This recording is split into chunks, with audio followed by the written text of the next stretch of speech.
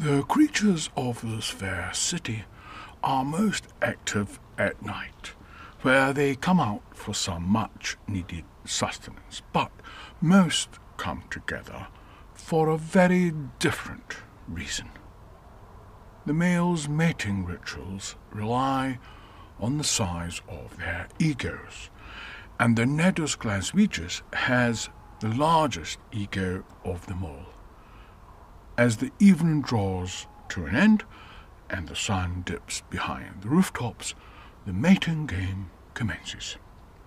The Nedus has detected the scent of a female, and if we stay perfectly still and are very quiet, we can listen to the Nedus perform his mating call.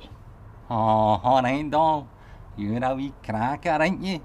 How's about it, eh? No chance, you wee ball-bag. You're a mingin' wee tube, so you're... Oh, come on, darling. Come on, I'll take you out to Mickey D's and that, eh? I'll get you a wee chicken nugget, then we'll go back to my gaff, eh? We'll have a party. Get to France, you bampot. Quite extraordinary. Note his complete lack of decorum, or charm, or of his self-awareness. He is quite, as the female of the species pointed out, the bampot. He adds, quite literally, nothing to the gene pool.